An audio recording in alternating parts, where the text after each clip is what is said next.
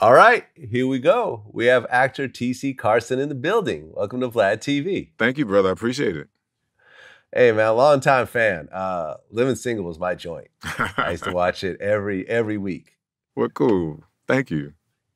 Oh yeah, and also a big fan of the stuff you did with video games as well. Oh, yeah, I love the video game work, man. I really do like doing studio work. Oh yeah, I was planning on being Kratos this year for Halloween, but unfortunately, it just didn't work out. Next year. COVID and everything. Next year. Next year. Next year. I'll be working out to try to get a little more buffed up. But okay, so this is your first time here, so I want to, get the whole story. So you grew up in Chicago. Yes. Okay. And what was Chicago like in the 60s and 70s? Well, I grew up in the projects, LeClaire Courts. It was projects out on the southwest side of Chicago, out by Cicero. And it was what they called the low risers. We didn't have really tall buildings. The tallest building was 3 stories. We lived in a 2-story, basically townhome, but it was the projects. We had upstairs, downstairs. We both had a room. My mother was a single parent. We had a single parent household, and the projects weren't bad when I was growing up. We had people took care of each other. They built a pool for us. There was a clubhouse in the summertime, so they did things for us. So a lot of the turmoil that you hear about that time, we didn't really experience out there where we were. Okay, now you grew up in a single family home, in a single parent home, but you had a relationship with your father. Yes. Yes, okay. I did. So were your parents just not married, or they divorced, or what happened? My parents were never married. They were never married. And I did have a relationship with my father, but he did not live with us. Okay.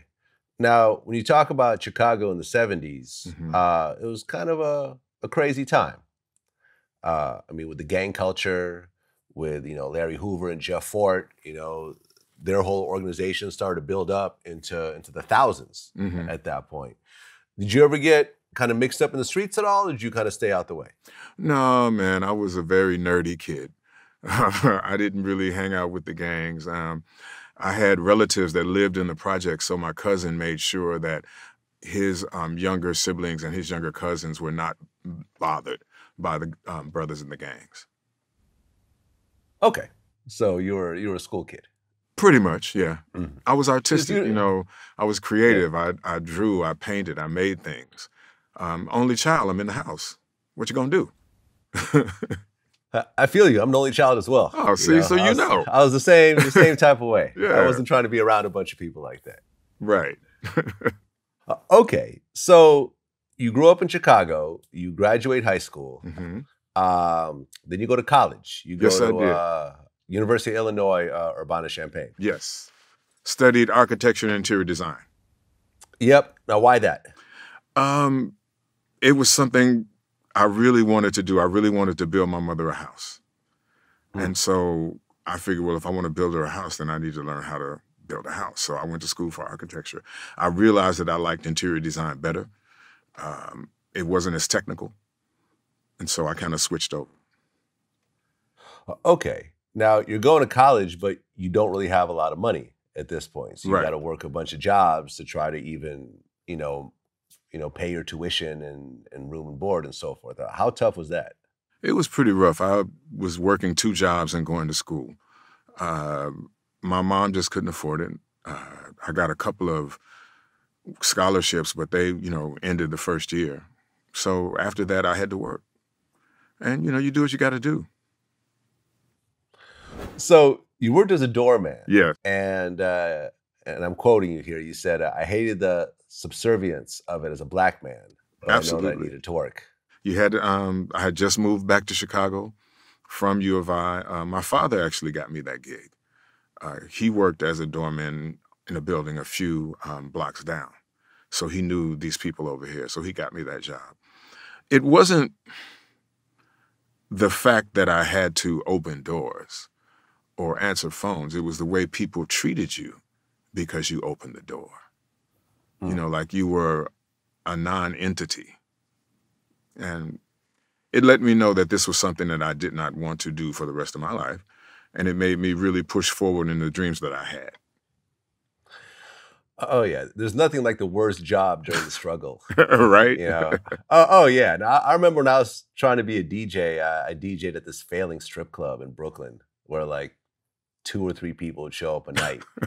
and I just remember I was like 30 at the time going like, is this like, where did I make a wrong turn to end up right here? And let me get the hell up out of here as quickly as possible. That's it. Yeah. Yeah. You definitely need that to kind of drive you to do better things. Do you really? I think so. Okay. I think so. I think so. Okay.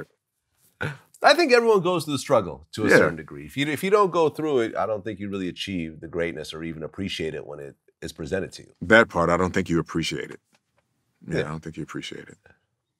Okay, so at what point did the acting start coming around? Well, I started doing theater and music in grade school.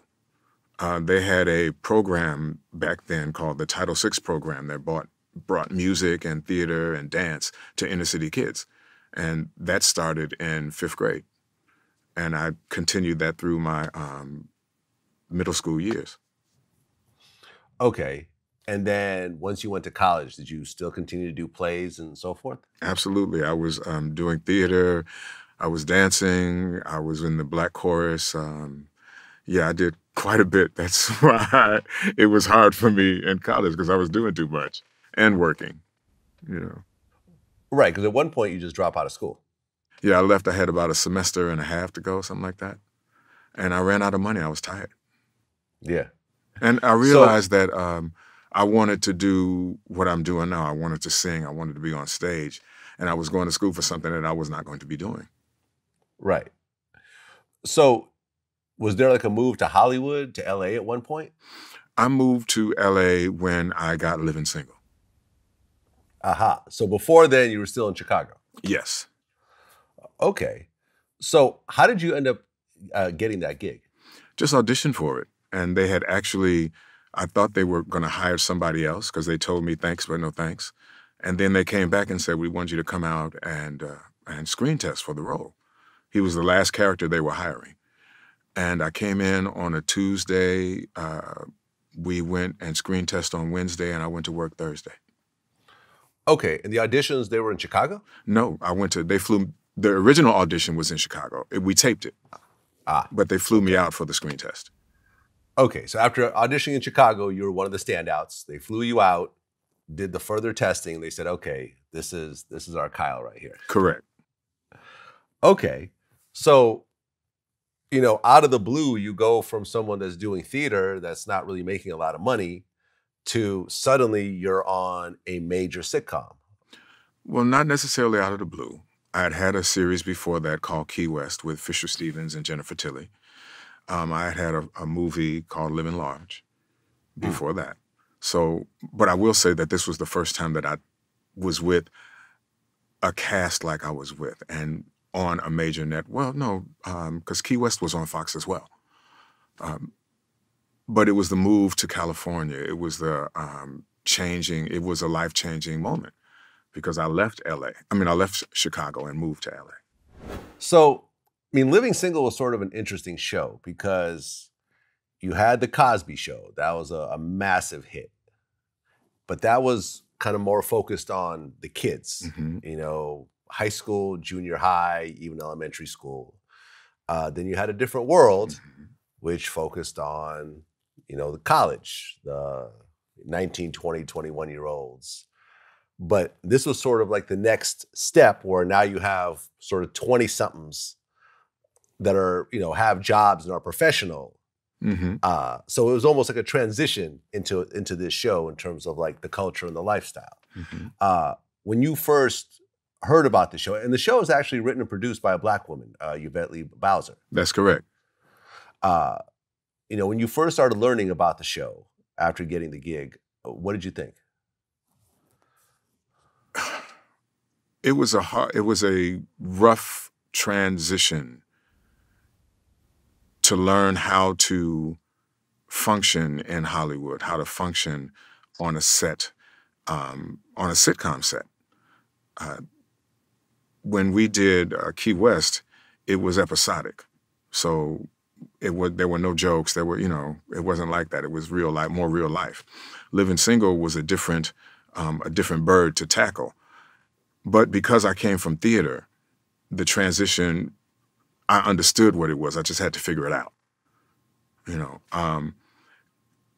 I didn't really know the show would be what it is, what it is for people and what it is for the culture. But I did understand that we had a chance to do something different.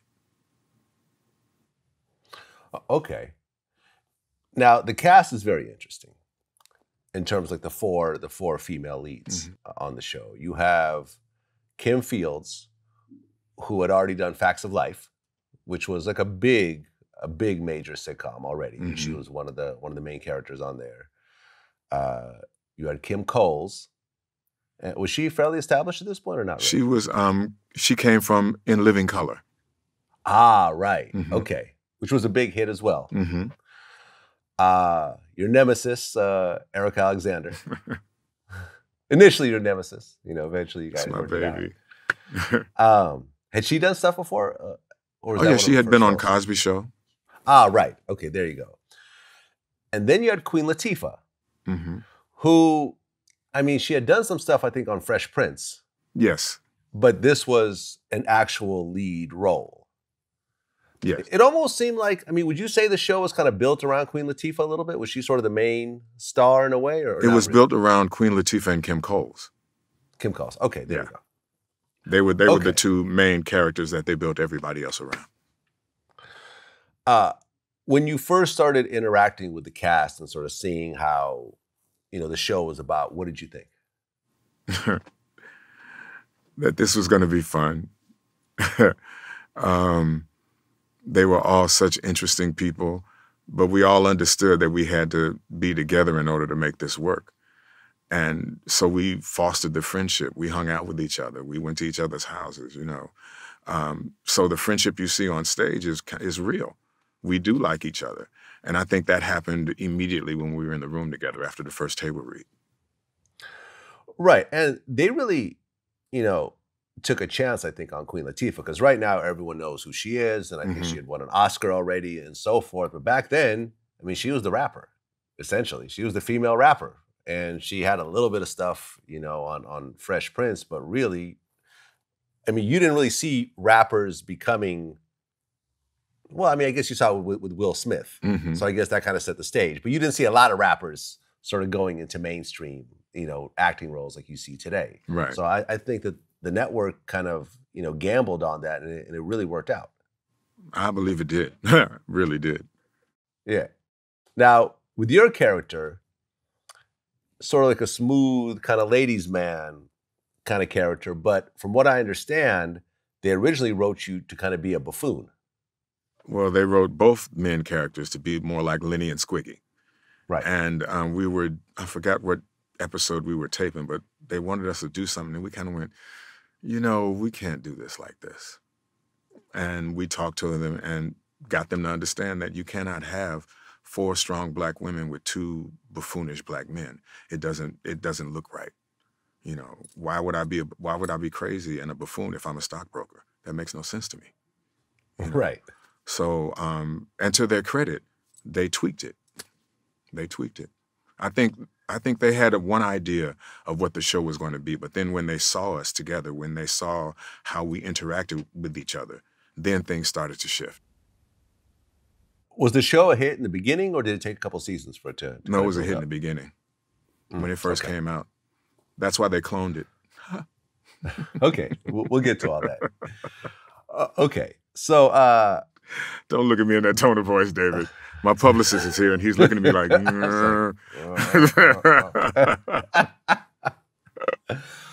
Okay, so you're one of the main characters on the show throughout. At one point, you actually even got 2 NAACP Image Awards. Nominations, I guess? Nominations, yes. For Outstanding Lead Actor in a Comedy Series. But then at one point, there started to be some friction between you and, I guess, the writers? Well, it wasn't just me. And see, people are trying to make it seem like I had problems with them. No, the cast had issues. And when we would have issues, I wound up being the spokesperson for those things. So we'd have meetings and I would be the one to speak. And there were things that, you know, we were the B team. We were on the B lot, you know, so there were things that were less than, you know, and we fought for that. We fought for our characters. We fought for writing for our characters. We fought for situations. Yeah, I mean, I remember we interviewed John Amos, and when he was working on Good Times, he always fought for the characters on the show. Like, he wanted his son to go to college. He wanted his daughter, you know, on the show to be a judge, you know, go to law school. But instead, they would have JJ doing dynamite and wearing the chicken hat and so forth. And I remember he got to the point where he started actually threatening some of the writers. Oh, wow. So I wasn't the most diplomatic guy, so very often it would end in me saying, well, let's go outside then. and the writers, these were Hollywood writers. They weren't used to that. What do you mean we go outside? The black man Let's was go outside and scaring talk us. about this. It was a scary black man. I didn't know that. I never did that. I never did that.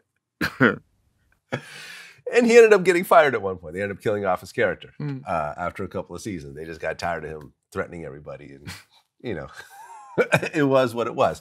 But you would be the spokesman that would go speak to, I guess, whoever you needed to speak to about problems with the show and so forth.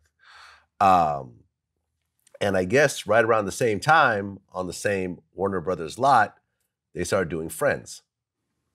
Well, that was like right after our first season. Yeah. Yeah. So here you are, season 2 of a hit show, and they have this other show that's very similar to your show, except everyone's white. And you saw like a difference between the way they were treated and the way the living single cast was treated? Bruh. Come on, man. Well, tell me the specific differences that you saw. Friends worked on the big lot, so they got access to all the amenities that were on the big lot. At the end of it, they were making $100,000 an episode. Or no, $1 million an episode, something like that. We didn't approach, at least I never approached any of those numbers. They had better services. They had better craft services. They had better trailers, you know, but at the time we didn't care. We were working on the show we were working on. And quite frankly, I was happy to have a gig. And I knew that what we were doing was important. So it didn't matter what they were doing. I saw it, but that's kind of what happens in Hollywood with what we do. We're always second tier. You know, and so it was typical. It wasn't anything that was unusual to me. What I didn't like is that I know that Yvette created this show, and I know that they took that and created another one. And I don't think she got credit for that. Well, you said that as the show progressed, you saw less black writers, and you guys started to have less input. No, I never said that. Because there were always black writers on our show. What happened, we had Yvette left and we got 2 white producers that were over the writers. So the situations became more sitcom-y. And nice guys, talented guys. It just, for me, when we take our stories and put them in the hands of somebody else, they become a little watered down. They are, because the culture is not understood. So when you're in that situation, you hope that the other people on the other side of the table understand that you live this, so they will listen to you and at least take it into consideration. And that's what they did. They would take it into consideration. Again, I don't want to make it seem like my time on Living Single was so tumultuous, because it was not. We had moments that were not good, but my time on Living Single was a lot of fun. I got to work with people that I cared about that were funny as hell, and I got paid for that. I got paid to go to work and play. But what I did want was for the representation that we were giving to be more accurate, and that's what we fought for. Right, and the show had a lot of really dope, like guest characters. Oh, yeah. I mean, Heavy D would show up. Khalil Kane, who I've interviewed, showed up. Ron O'Neal. Gladys Knight. Gladys Knight, Tatiana Ali. Mm-hmm. Michael Jai White showed up. He's a regular CCH guest on my show. CCH Pounder. Yep. Morris Chestnut, Arsenio Hall, Mark Curry. Yeah. Kareem Abdul-Jabbar, Deion Sanders. This was almost, I mean, Q-Tip, Will Ferrell. Like, this almost seemed like, okay, everyone needs to at least have a few seconds of screen time. You know, all the hot sort of celebrities felt like they needed a little screen time on this show. And that was the great part about being there. You got a chance to meet some of everybody, you know, that wanted to be there. They wanted to be on this show. Oh, yeah. And we're just getting into a very small list of people. I mean, Evander Holyfield, Vivica Fox, Shaka Khan, who we just interviewed, DJ Premier, T-Boz from TLC. Yeah, all three of them. All three of them were there. Yep. Okay, so you're doing this show, and you become kind of the spokesman for the rest of the cast to go with issues, you know, to the producers. And at one point, I guess they tell you that your role is secured and you have no issues or whatever else, but then you find out that you got fired. Yeah. So how did that come about? Well, it had been written that I was going to London.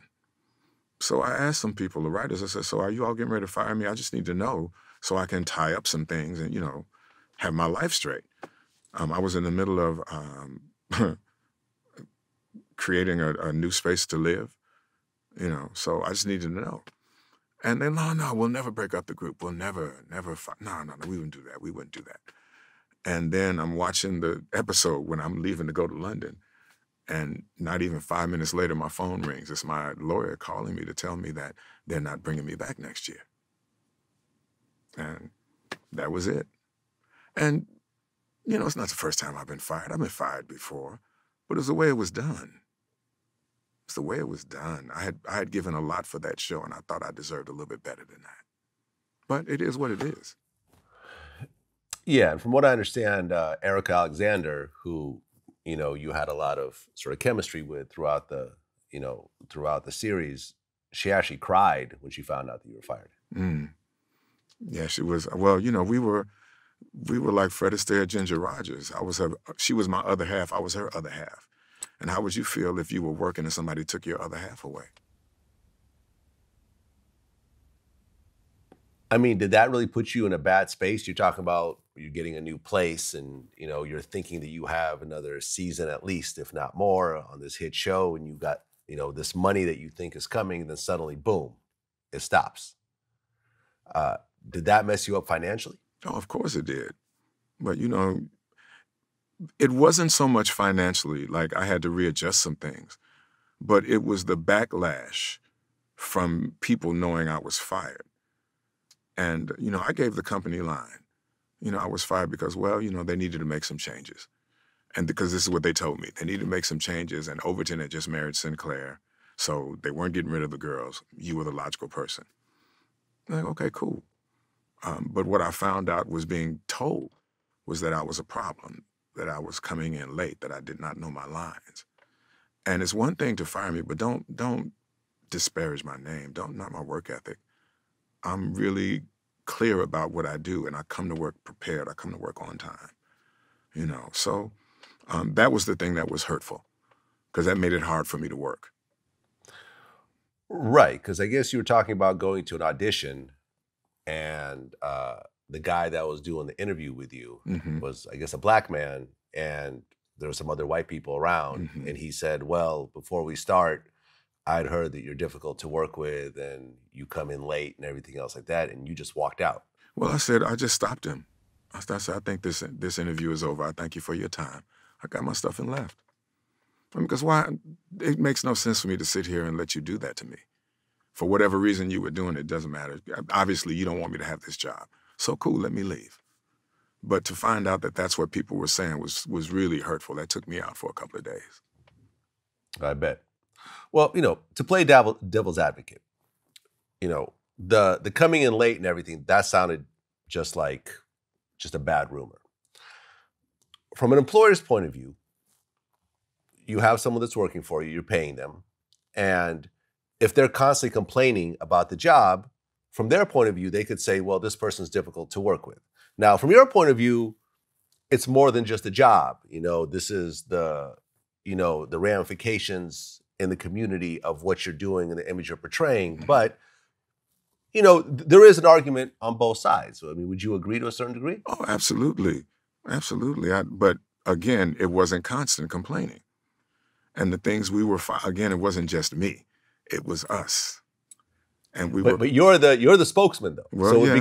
it becomes just you to a certain degree. Yeah, to them. Yes, it does. To them. Yeah, that's what I'm saying. From the employer's point of view, not from your point of view. Mm-hmm. From the employer's point of view. So you cut the problem out. You cut the problem out. Yeah. But the show wasn't the same after that. So it was one more season after that, after you left? Yes. Okay. Why did it end after that extra season? It wasn't the same show. Yeah. Period. Yeah. It wasn't the same show. When you heard that the show ended one season later, how did you feel? I was sorry my friends didn't have a job anymore. But I had let it go a while ago. Once I saw that they replaced me with 2 people. So it wasn't about money. It was really about just cutting the head off, and making everybody else fall in line. How did Queen Latifah feel during that time when you were complaining and so forth? Was she kind of too scared to complain herself because she was sort of brand new, or was she really kind of just as angry as everyone else? She was we were all in the same place. I was the oldest person. So I became elected to be that person, A lot of times when you're a new actor, and this goes kind of across the board for entertainment in general, you don't sign the best deals. You don't get offered the best contracts. Mm-hmm. Based on, and I'm not trying to get in your pockets, but based on the deal that you signed, did you continue to get royalties off the show? Because it's still in circulation and, it got, reruns and so forth. And I'm sure it's gotten picked up by various streaming platforms and so forth. Did you continue to benefit financially from being on that show or not so much? Absolutely. There you go. So continue to watch, everyone. Continue to tune in. Because every time you do, it's a cha-ching for us. Yes, sir. There we go.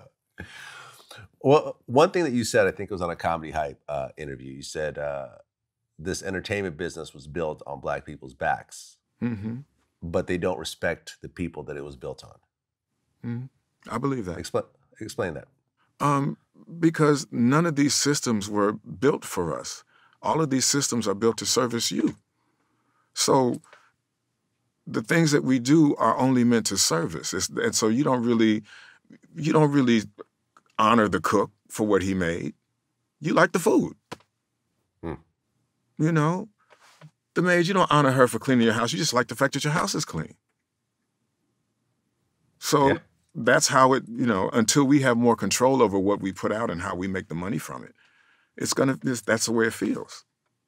But we are getting more control. We are having more control over our images and over the pockets that produce those images. Well, right. I mean, because people really have to understand. I mean, in 2020, you could create a YouTube channel like VladTV and have millions of people watching it every day. You could have a Facebook page with millions of followers. You could have YouTube. You could go to Snapchat. You can go to TikTok. You could sell your content to Netflix or Amazon Video or whoever else the new streaming service is. Quibi that came and went. People got paid off of that, for a short period of time. There's no more Quibi? There's no more Quibi? Quibi's going away. Rest in peace, Quibi. Pour out a little liquor for Quibi. That $1 billion they got just didn't quite work out. But I think just to be fair, during the 90s when you were doing this, there really was no independent anything. You either hooked up with the major networks or you just did local theater. Yeah. Pretty much. There was no really in between. Right. You know, so your hands are kind of tied having to work with these networks on their terms. Well, for me, it was a little different because I do more than one thing.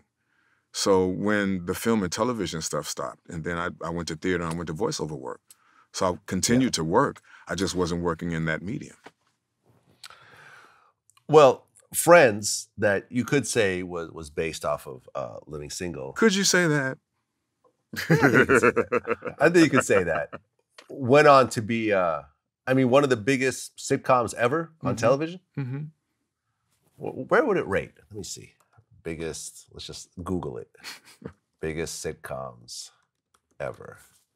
Seinfeld, Friends. Let me see. The biggest sitcom of all time. I mean, Seinfeld is number one. Mm-hmm. See, the problem is everyone's putting in the best sitcoms. I don't really care about that. I care about like what rating-wise, what was the number one? Ratings. Yeah. You know, I would say you could put Friends in the top 5 or top 10 I would of think all so. time. I would think so.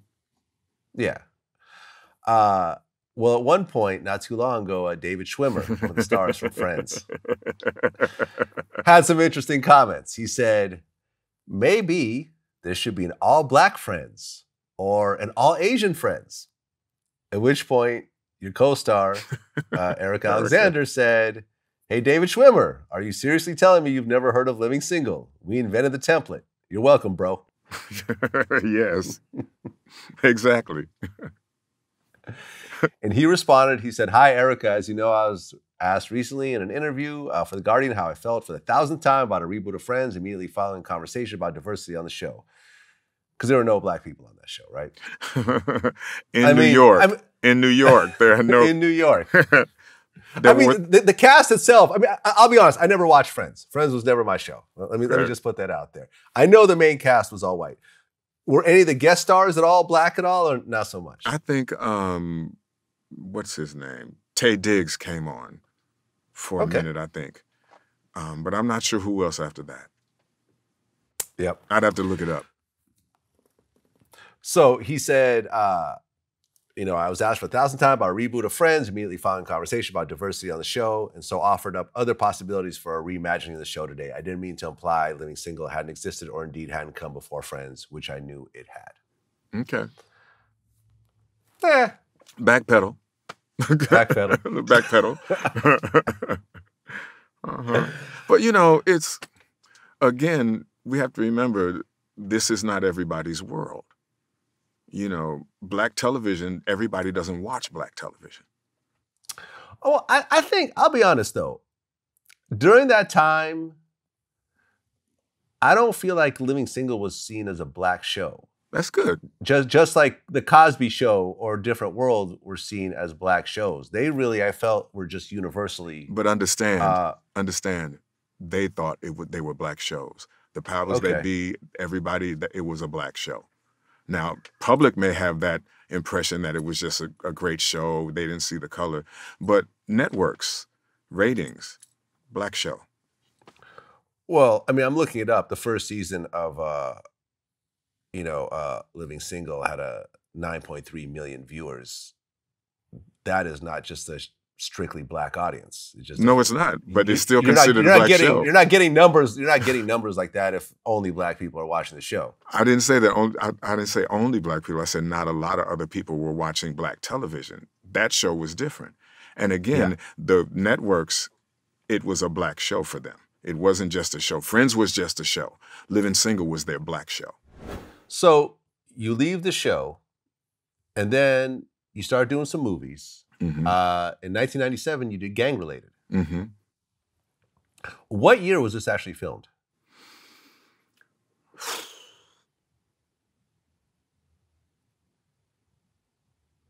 I want to say 98. Well, it came out in 97. So if it came out a year after we did it. So then 96. 96. Mm-hmm. So Tupac is the co-star of this film. Did you and Tupac interact a lot when you guys were working on the movie? We had conversations in between takes, and he was not what I expected him to be. Explain. I didn't really understand rap world too much. You know, I just knew what I knew and heard what I heard. And so I took it as face value. So I figured he would be like I saw him on videos, and that's who he would be. But he was such a well-read, intelligent, articulate brother. We had really interesting conversations about politics and music and worldviews, and it was something I didn't expect. You know, I was really sad when he got murdered. Right, because before the movie came out, he got killed. Yeah. I mean, the same year, because that's why I was trying to figure out the timeline, because he got killed in 1996. Which So we had to be must have been right after he filmed this movie. It wasn't long after. It wasn't long after. I remember there was like maybe 5 months or something like that. I have to look on at the timeline. But I remember it was really quick. Anything crazy happened with Tupac on set? Because he was going through a very tumultuous time. You know, for example, I just interviewed Leon, right? Mm-hmm. The actor. And he worked on Above the Rim with Tupac. Okay. And what he said was, on set, Tupac was perfect. Mm-hmm. Show up on time, know his lines, very professional. But as soon as it turned into offset hours, Tupac shot 2 cops in Atlanta. You know, and they had to stop filming and rearrange the days and everything else like that. Tupac got into fights on set. He was handing out blunts to the audience. There was arguments. It was very chaotic. Just having Tupac around. Audience. Well, yeah, to the crowds, because they were filming the basketball scene. Like he said, it was just absolute chaos when dealing with Tupac. You know, when the cameras would shut off.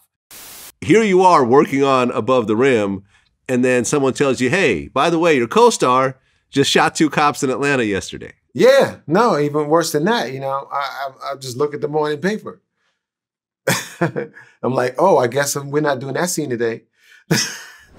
And I guess he was passing out blunts to the crowd when you guys were doing the basketball scenes. Oh yeah, so forth. yeah. He was true to his character, definitely. Okay. Was there any of that with gang related? No, I didn't see any of that. I didn't have very many days that I was on set with him. So it was like maybe 2 or 3 days I was on set with him. So I didn't see a lot of that. Again, I was very impressed with the young man. Talking to him, I was very impressed with him. But when you found out about his murder, what did you think? We keep killing us. We keep killing us. And I'm glad we had him for as long as we had him. Yeah, sad situation. Yeah. Sad situation. I actually interviewed this guy, Keefe D. He was actually in the car that killed Tupac. Oh, wow. Wow. And he broke down everything leading up to it and everything that happened afterwards. Mm-hmm. And, you know, although there's a million conspiracy theories about Tupac that, you know, he's still alive or Suge had him killed or whatever else, the reality of it is, from the people that were actually there, was that he went and beat up a guy. It was beef. I mean, it was actual gang beef at that point. Beat up a guy that was a known gang member, you know, was under investigation for multiple murders. They went and got a gun and retaliated right away.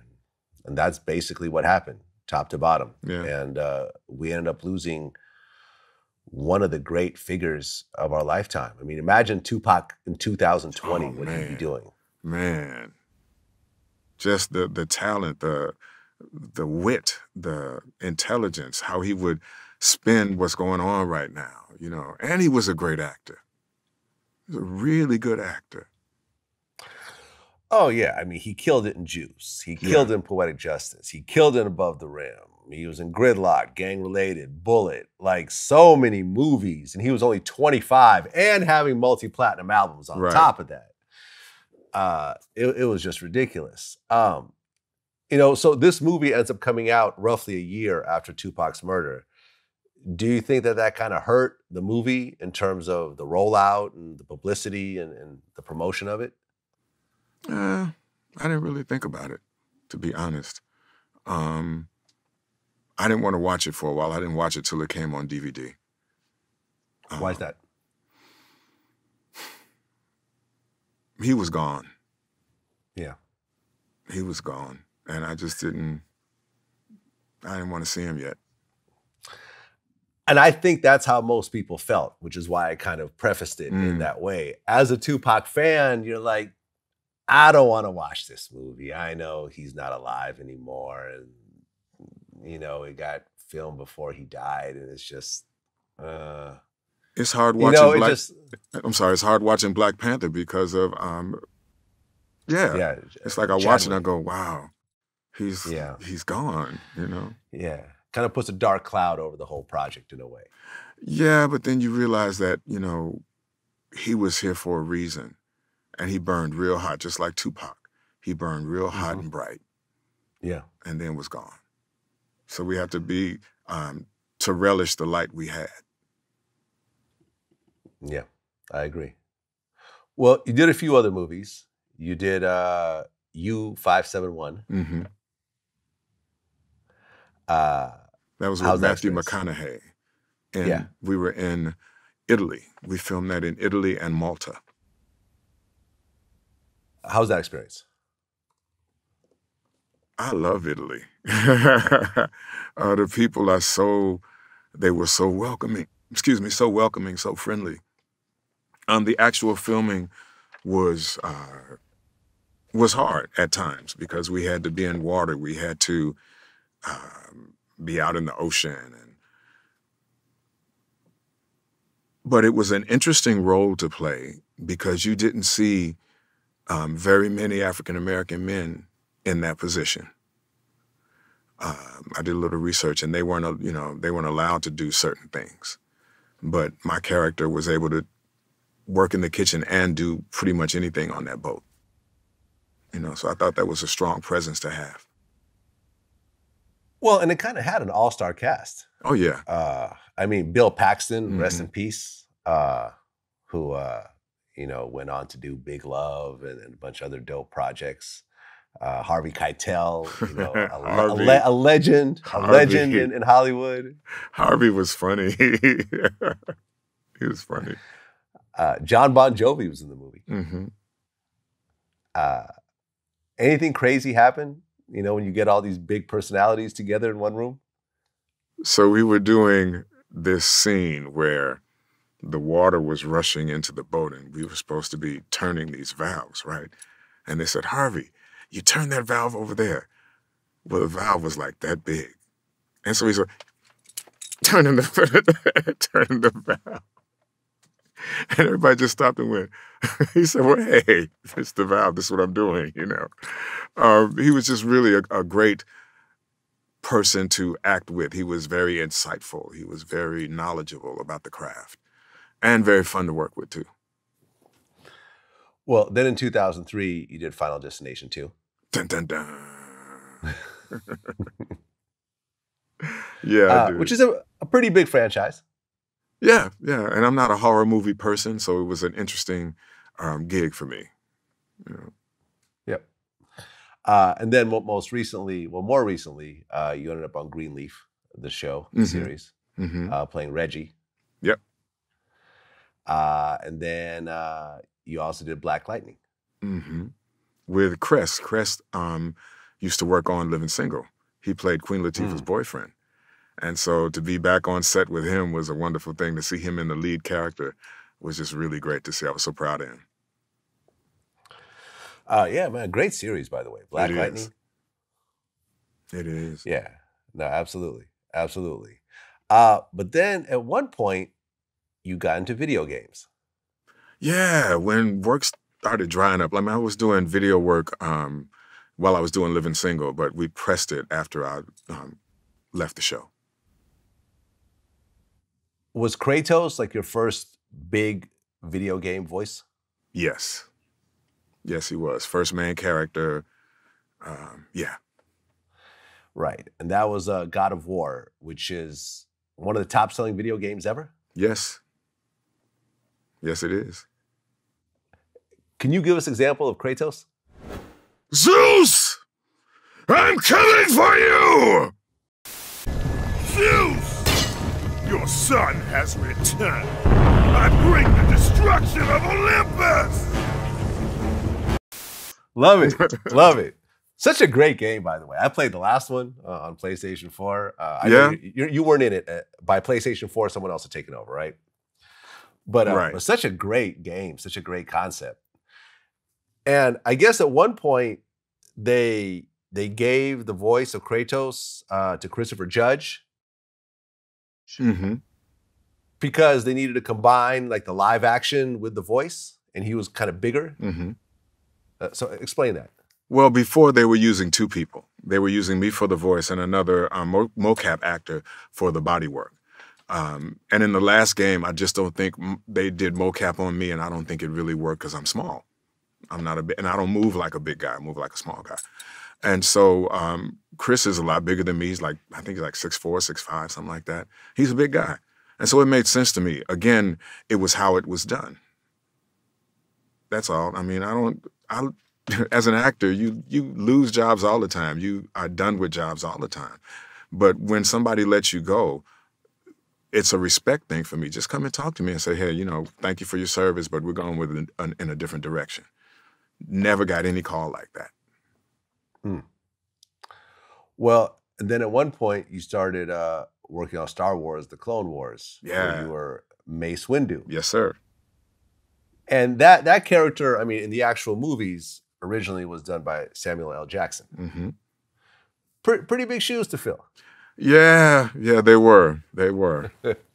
But I'm trying to think of our director's name. He's gonna kill me. But after the first season, he wanted to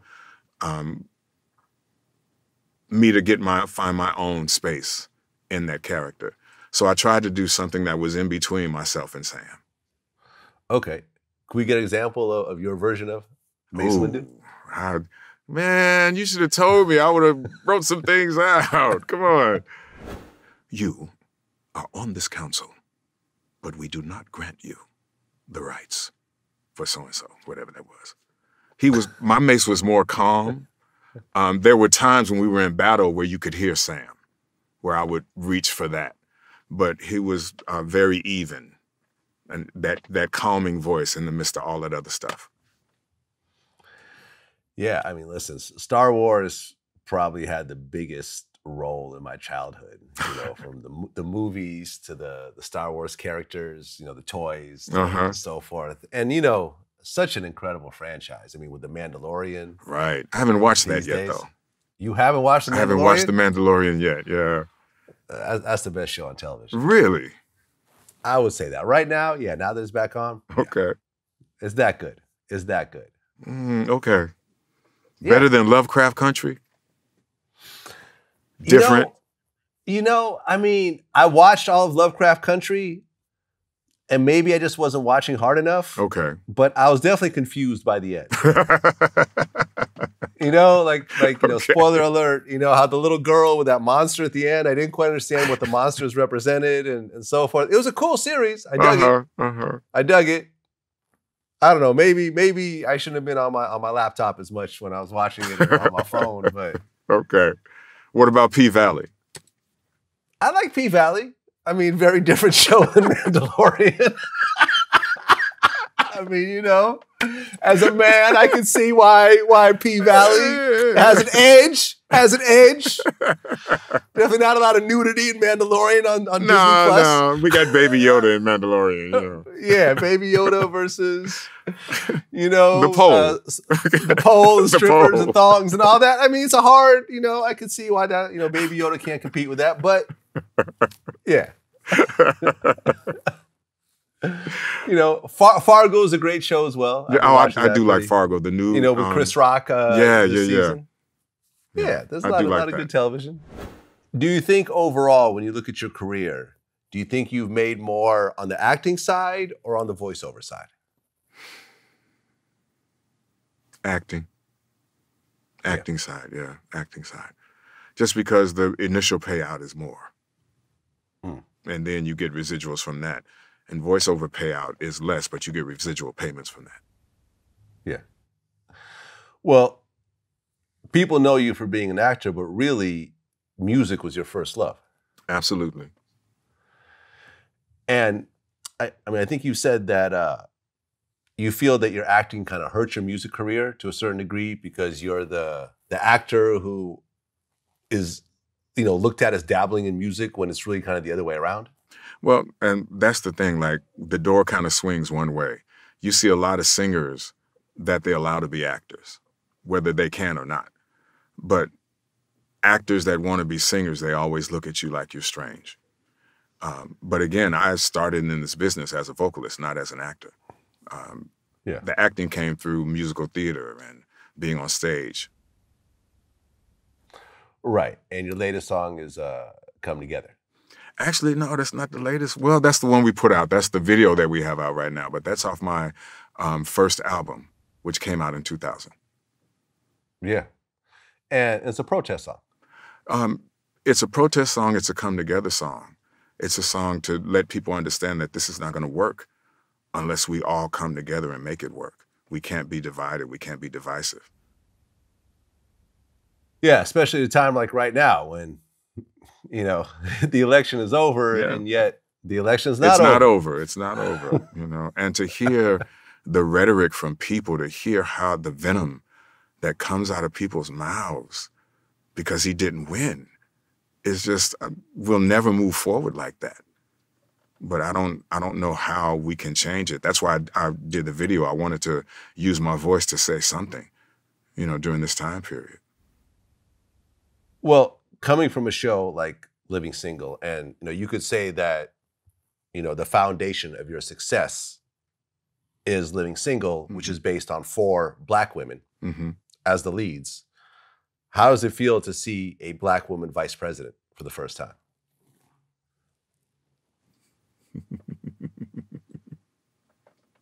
Can I just sit here and smile? It is wonderful to know that my little goddaughter will grow up knowing that there was a Black woman as a vice president. It's amazing. And it's about time. I agree. Yeah. I agree. We'll end it with that. TC Carson. Pleasure to finally speak with you. Thank you so much, brother. I really appreciate the interview. You asked some hard questions.